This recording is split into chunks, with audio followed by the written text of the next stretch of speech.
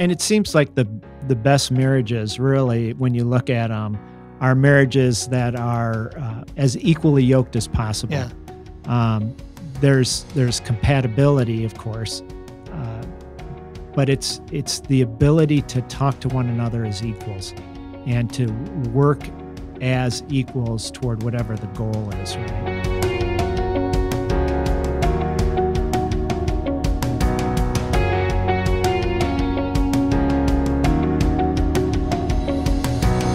Welcome, everyone, to Renew Your Mind podcast number 142.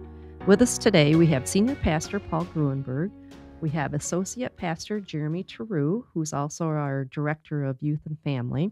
We have retired Pastor Barry Sweet. And we have guest, forgot your name, Jordan. Jordan Kettlewell. Thank you. Still, yeah. He's our praise band leader at our contemporary service. And myself, Dana Hall, is the moderator. We are in a series about the Old Testament, and we wanted to pick up where we left off last week.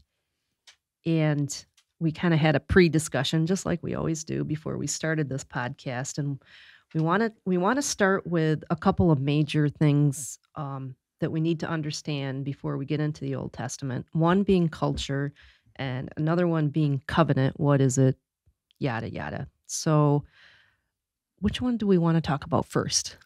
Well, I think we always start at the beginning, right? Yes. Once upon a time. Yes. As the fairy tales go. And once upon a time, God created humanity, starting with Adam and Eve, to be in relationship with himself. Mm-hmm. That was and has always been the most important aspect of the Bible. It shows God's desire for us and for us to be in that relationship. And when we are in that relationship with God, things go well. Mm-hmm. So with Adam and Eve, in the beginning, God created them. The only part of creation that was created in God's image. Mm-hmm. So we're God's image bearers. Mm-hmm. And Adam and Eve were created to be compatible and worked together. They had a harmonious relationship. You know, one of the interesting things about just Adam and Eve, they never had an argument. Well, at least the Bible does.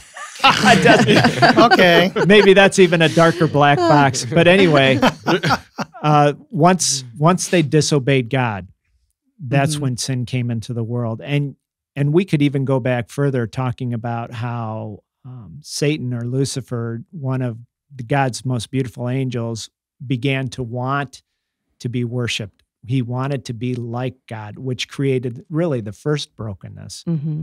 And then it was Satan who tempted Eve, or Adam and Eve. I mean, I believe Adam was standing right next to her when the temptation was happening. And in that moment of disobedience, of eating that fruit from the tree, which God said, this is the only one thing I don't want you to do. And they did it because they thought they would become like God. Mm-hmm. And in doing so, there were some curses that ensued. And in Genesis chapter 3, verse 15, it's the curse. I would put to Satan, I will put enmity between you and the woman, which would become Jesus. That's the first real reference to Jesus as our Savior. Can you say that again? I mean, just repeat what you just said. So in breaking the covenant with God and Mm-hmm. disobeying God, they were then cursed. Mm-hmm. And we'll get to that in the covenant information. And in that it says, so God said to the serpent, "Cursed are you above all livestock and all the wild animals. You will crawl on your belly and you will eat dust all the days of your life. I will put enmity between you and the woman." And the woman, this is the first reference to Jesus, because Jesus is going to come and will battle Satan and win. So Mm-hmm. that's that enmity between you and between your offspring and hers. And then it says, he will crush your head. I totally missed. And then to the woman, I will greatly increase your pains in childbearing. With pain, you will give birth to children. It's like eternal, what is it, the block that they put in the spine Epidural. for women to have no pain in childbirth? Man, that's what it was supposed to be like. Right? Yeah. Careful. Yeah, careful. But then it says, here's the brokenness now in the relationship between the male and the female, which didn't exist before. Your desire, God's saying to Eve, your desire will be for your husband, and he will rule over you. And in that he will rule over you, that began the patriarchal system, or the culture in which people would begin to live. In other words, the man would be, for lack of better words, I hate to say it this way, but in charge. Everything will flow through a man. So the most important person to any woman will first be her father, because her father will take care of her. And then the next important person to a woman will be her husband. And the husband will take care of her. And when the husband dies, the most important person becomes to a woman is her firstborn son, who will then take care of her. So a woman was always, and it sounds really harsh in our culture today, but a woman would be always dependent on a man, whether it's her father, her husband, or her firstborn son. Which led women to be treated like property. It led to other things, right? Right. But I think one of the things, as we talked about earlier, is just that this was not God's original plan. Correct. And so sometimes God gets blamed for the patriarchal system, and that he wants men to be ruling over women and this unequal relationship. That's not the case at all. That's the result of sin. That's the result of their choice to disobey God. And this is what happened as a result. And God mourns that as much as many of us do. It creates brokenness. And it seems like the best marriages, really, when you look at them, are marriages that are as equally yoked as possible. Yeah. There's compatibility, of course, but it's the ability to talk to one another as equals and to work as equals toward whatever the goal is, right? But we oftentimes see in our culture today, or at least in past cultures, the woman was more the nurturer of the family. The man was the one who went out and brought home the money, was the worker, outside worker. And today it just seems more equally yoked as we work together to raise our families. You know, men have become more nurturing. Women have become more, for lack of better words, out in the workplace, are able to be a little bit more independent than in the past, a lot more independent than in the past. And they fit together. It seems to me they fit together, but there's always a kind of a struggle there in any marriage for how we're going to move forward, you know, especially as issues come up. Which that kind of goes back to what we spoke about in the last podcast of why pay attention to the Old Testament. And, you know, Barry, to your point, there was a covenant in place, and they, you know, Adam and Eve lived in paradise. It was supposed to be perfect. There was no someone's in charge. The only person in charge was God. It was perfectly equal. And then there was sin, which broke the covenant, right, and just descended the world into madness. So this is why we need to pay attention to the Old Testament, because we look at nowadays, like you're saying, Pastor, it is becoming more equal. While we're looking at the Bible in its entirety and all of human history is thousands of years of trying to get to where we're supposed to be in the first place, where God made us in the beginning. And it's just the story of us trying to build back to that, try to fix what we broke and try to rely on God to help us fix what we broke. And it's, you know, it's not like you were saying, not a patriarchy that God set up. It's something that we set up by, for lack of better terms, we messed everything up, you know, and then we're stuck. So we were stuck with this uneven relationship, this unequal society. And we're constantly, and we still fall and fail, and we might not do it the right ways, but we're still constantly trying to build back to that harmony in paradise. That's what everybody wants. And, we are seeing that in good marriages, like strong, successful marriages, you see more equality. And I would venture to say, like, there's a misconception in society that Christian marriages, it's everybody wants to say, oh, it's the Handmaid's Tale. The wife has to wear a skirt every day and submit to her husband, and the husband rules the roost. No, you see strong Christian marriages, and they're equal because because you get a better understanding. Recognize the strength. I mean, each couple's different, so Right. one or the other is going to have certain strengths, and so they go with that. Yeah, and understand the teaching that also comes, and I can't quote chapter and verse, but in Scripture it does say, wives, submit to your husband, and husbands, love your wives as I love the church. Ephesians 3:21. Yeah, right into 4. People misunderstand that. They read the wives submit to your husbands and go, oh, that's it. Okay. Don't read the rest. Patriarchy. Yeah. When if you look at it, husbands, love your wives as I love the church.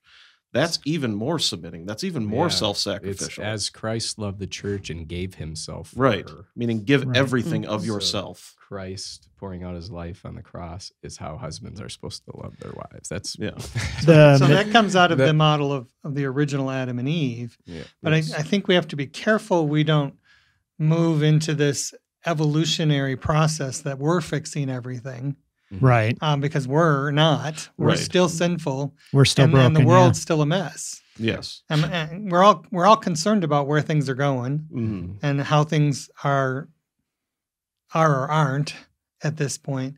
And so there's that sense of, I think there's been some improvement in marriages on some level, but there's also a lot of marriages out there that are broken. I More mean, than half. the that are divorce still rate just- is. Yeah.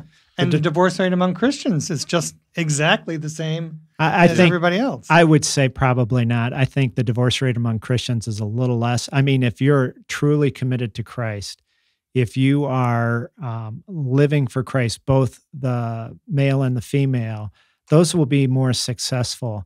I think the numbers of people who call themselves Christians but aren't committed to Christ, those are the marriages that tend to break up, along with those who are outside of Christ. And that's what I was trying to say is Right. not so much that we're trying to, well, we are. We as people, we always try to fix our own problems. Absolutely. I'm talking society as a whole. And that's kind of the comparison I was trying to draw was like everybody's trying to get back to that paradise. Mm-hmm. But if you look at, I wonder if that's built into us. Well, it has to be. Yeah. That's that area in our lives where we want, or that place in our heart that only God can fill. Perfect God-shaped love. hole. Mm-hmm. Perfect love, perfect obedience. Again, remember, love to God is obedience. That's our memory verse. Right. Whoever has my commands and loves me, he is the one. No, whoever has my commands and obeys me, he is the one who loves me. Mm-hmm. I kind of cut you off, though. I didn't mean to. Oh no, that's just that's what I was. You summed it up a little better, but that's what I was trying to get to was that we as a society, Christian or non-Christian, are trying to get to some sort of paradise type of a relationship, type of a world. But then you look deeper into, truly like Bible following, Christ following marriages, and you see more equality. True. Because of the, wives submit to your husbands. Husbands love your wives as I love the church. Right. But you see a little bit. I think you're seeing more of that equal playing ground because I guess the larger point I'm trying to get to is we've been growing since the beginning. Mm-hmm. We wrecked everything right off the bat, and as a society, we've been just trying to grow and get better. Mm-hmm.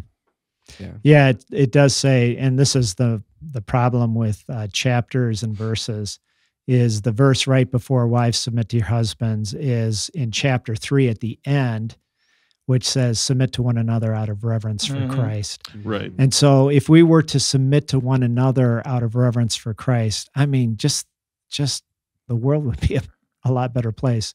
Marriages would be in a lot better place. Yeah. And I think it's important to point out too, as Jordan's saying, equality in the marriage, the man and woman are of equal value, but that doesn't mean that their roles are the same. Exactly. Equal Right. ability. Mhm. Yeah. God made a man in his image in a certain way. God made women in his image too. but men are not the same as women. They reflect God's image in different ways. And together they make more of a whole. And so it's important that men are living into the image of God in them and the roles. I mean, there are certain roles that men are more suited for than women, and that's not an offensive thing. That's just true. Well, like just being, different. Like being a father. A father provides things to children that a mother can't fully do, because the father's a man in the image of God. And likewise, the mother provides things to children that a man can't fully do, right, because he's not a woman. And when those two come together, you have a more full picture of what God intends. And going back to what Pastor Paul said a little while ago, God's designed for the family, man and woman, children, because it's more of a full, complete design that God gives us. And I'm going to step all over this. I mean, when you think about what a father provides for his son, an example of what a man should be, what a father provides for his daughter, this is what a woman should be. And then the same thing for a woman. She's going to provide a different aspect of, oh, you're so handsome, son, that type of thing. And for a woman, for her daughter, will provide other aspects of what it means to be a woman. Yes. So the complete family, the father and the mother together raising daughters and sons, it's a whole. Yeah. When you take one part out of it, there's going to be some loss. When my dad died, and my mom and I had this conversation a week or so ago, when my dad died, she said, but you found some guys, and mostly coaches, because I was involved in athletics, who were father figures to you. Yeah. And that was important for me. You need that, right? Yeah, right. And my heart goes out to single moms and single dads, and who are doing all that they can, doing a wonderful job with their kids. But I think most of them would tell you, if you're a single mom, there's certain things that my son needs that I just can't give him fully. He needs a male role model. He needs to see what a man is supposed to be, Yeah. So, and there's that other perspective where, the man's supposed to rule over the woman, and woman's supposed to, the image is almost cower. The desire will be for your husband, and he will rule over you. And that when, I'm going to say Christian couples that play into the scripture inappropriately, is that they're enforcing or they're building a relationship based on brokenness, not God's intent. And I'm not sure we send that message in the church very well. That's a good point. Is that you're basing your relationship on the result of sin, not God's intent for this relationship. And I just think that needs to be stated, that man ruling over woman was not God's plan. That wasn't the original intent. So I know, let's go back and define what a covenant is, because we forgot to do that in the beginning, and we are drawing to the end of this podcast. But can you quickly define what a covenant is, and what are some of those major ones we should keep in mind? So a covenant is a relationship between two persons in its very basic understanding. It could be a covenant between two different families. It could be a relationship between two different cultures, and it certainly is a relationship between humanity and God. So it's all about relationship, and then the two covenants are basically within the family. There's covenants, right? Yeah, marriage is a covenant, or one time, and then there are covenants between being a parent and child. So that's called a kinship, family covenants, and so the technical term is a fiction, not two family members coming to be kin. So a fictive kinship. And then within those covenants that come together that are not the family members coming together, there are two. One is a parity treaty, which is where people will treat each other like siblings or brothers. Mm-hmm. And then there's the suzerain vassal training treaty, which it has one person who's more powerful than another person. Okay. And we can talk more about that next week. Okay. And the way I've always looked at it is it's a relationship between people or groups that involves some kind of binding promise. Mhm. Okay. Yes. So it's not just a relationship, but it's a relationship with a binding There's some promise. kind of agreement there. promise There's a there. promise. Mhm. When God's forming a covenant, you'll see him saying, "As for me, I will do this." Yeah. He's And making if a you, promise. and if you do this, Mhm. kind Okay. of. All right. Well, I think we'll wrap it up there, and then we'll pick it back up next week, and we'll describe some of the different Aspects of covenants. aspects and Mhm. what we see in the Old Testament. So thanks everyone for joining us. We come to you from the First United Methodist Church of Gaylord, and we're located at 215 South Center Street.